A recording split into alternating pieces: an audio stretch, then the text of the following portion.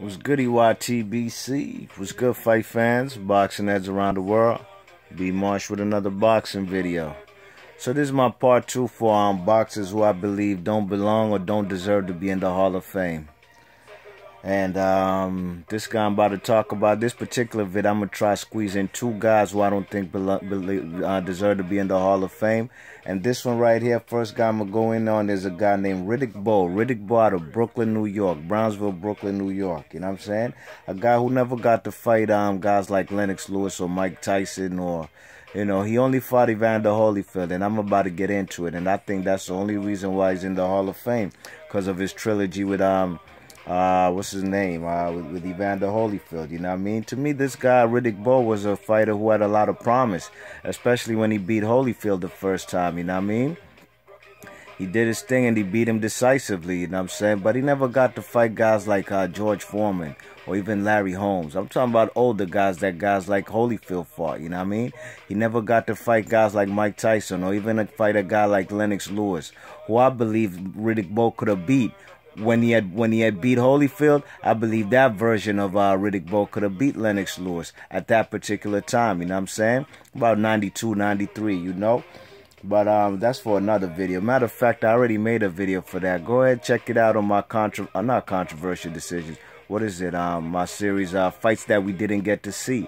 Actually, that was the very first video I did when I came on the YTBC about fights we didn't get to see. Riddick Bowe versus Lennox Lewis. A fight that I said, in my opinion, I think Riddick Bowe would have won in 92, 93. All right. Well, he became a champion. He beat Holyfield fair and square. No shame in his game, no doubt about it. You know what I'm saying? But the man Riddick Bowe, man, he had a horrific defense, man. He ain't fight nobody when he fought when he had the belts, you know what I mean? When he snatched three of them belts and lineal titles from Riddick Bowe, you know what I'm saying? Who'd he fight? He fought Michael Dokes, a washed up pipehead, you know what I'm saying? Michael Dokes had been a pipehead at them times. You know what I'm saying? He had been a guy who had substance abuse problems. And that guy, man, was well out of his prime, you know what I mean? That was a weak fight by Riddick Bowe. He shouldn't have never fought Michael Dokes. That was a guy that Holyfield had washed years ago. You know what I'm saying? Okay. Then who'd he fight again? He fought another journeyman by the name of Jesse Ferguson. And that fight was in Washington, D.C.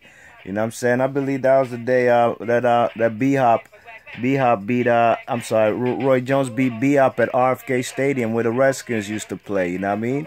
That was like in 93 at RFK, you know what I'm saying? Jesse Ferguson was a nobody, okay? Then the man went on to fight Evander Holyfield, a fight that was pretty close. It was a close fight.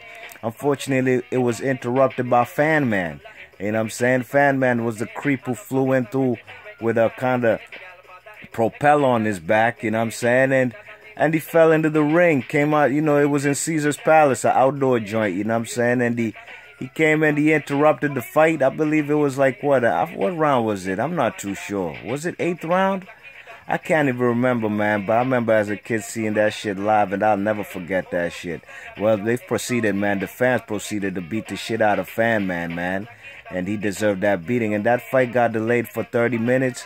And it was a fight that, you know, I could say that the man Riddick Bowe was winning, man. And maybe, you know, that little intermission, that 30-minute intermission, man, gave the man Evander Holyfield a chance to regain his, you know, his strength and come back and beat the man slightly, you know what I mean? Beat Riddick Bowe slightly, you know what I'm saying? A real close fight.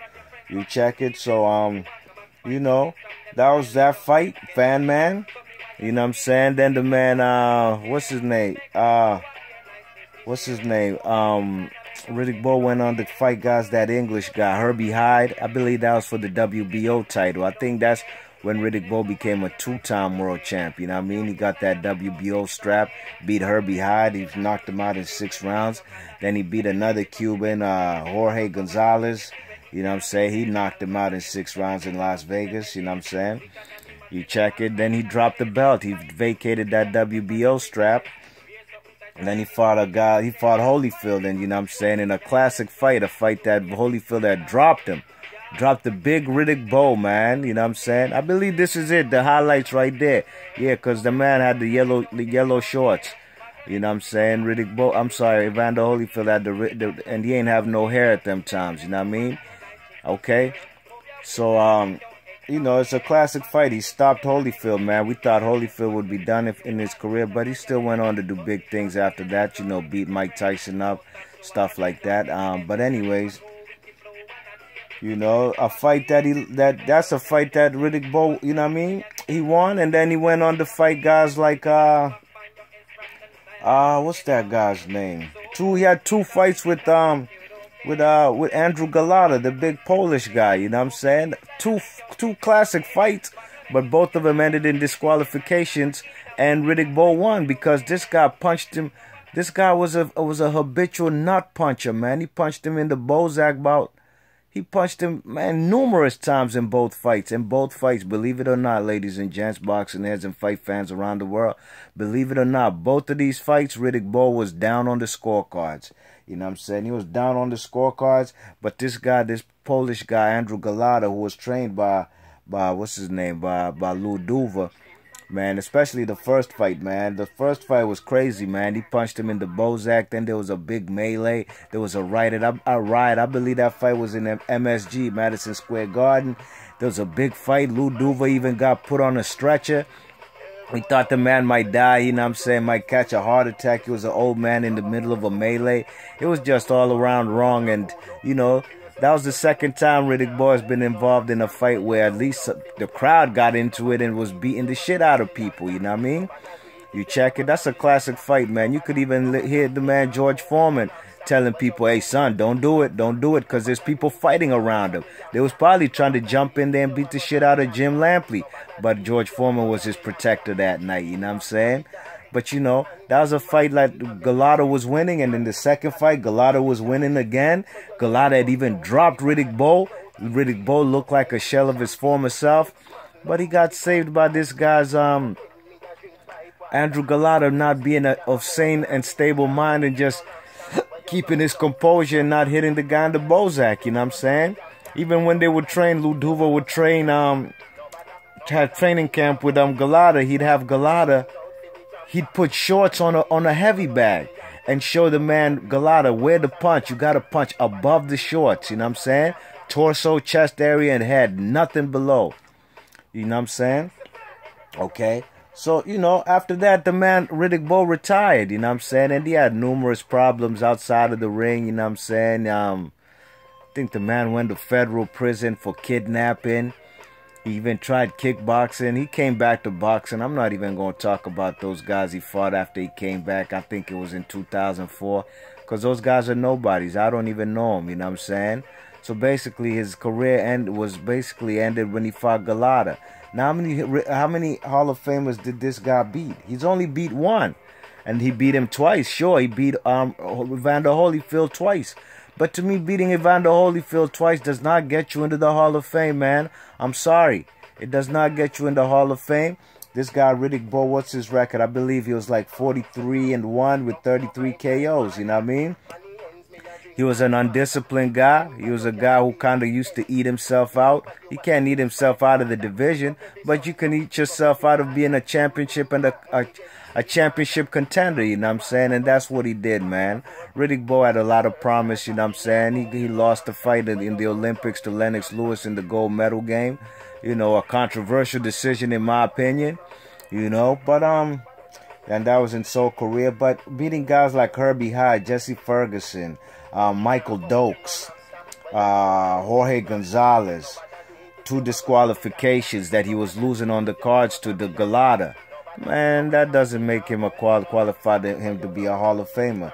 So no, he's not a Hall of Famer in my opinion. Riddick Bowe is a guy who I believe he still lives out in Maryland, not too far from where I'm at, out here in the DMV area, not far from DC. I think he's in Fort Washington, Maryland. I believe even is his manager. What was that crazy guy? What the fuck was that guy's name? With the southern accent. Fuck. What the fuck was that guy's name?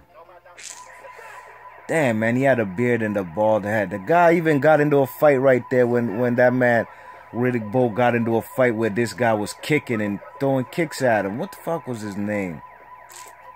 Newman. Somebody Newman. It's on the tip of my tongue, y'all.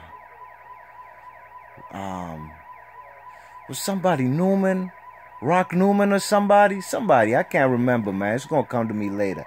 All right, the second guy I'm about to talk about who don't deserve to be in the Hall of Fame is a guy by the name of Ingemar Johansson. Ingemar Johansson was a guy from Sweden whose claim to fame was beating Floyd Patterson, who at the time was the world champion, the undisputed world champion of the world. You know what I'm saying? Floyd Patterson. You check it. And this guy, Ingemar Johansson, was a guy.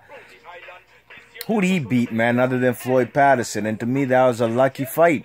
Okay, he beat him. Maybe Floyd Patterson was sleeping on him and not taking, was not paying attention to this guy in 1959. You know what I'm saying? He beat him. I believe it was by TKO, third round. You know what I'm saying? He dropped him about 6 or 7 times in the in that fight, especially in the third round. You know what I'm saying? Okay, but then the man Floyd Patterson got his rematch. You know what I'm saying? And he got his rematch twice. The first time he beat the man, he stopped him, I believe, and he knocked him out in the 5th round. You know what I'm saying?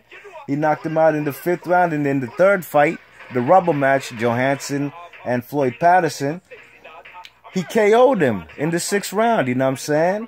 You check it. This guy only beat guys like who do you fight? He beat guys like what's his name? A guy who beat Joey Maxim twice. Damn, fuck is his name, man? Eddie Machin.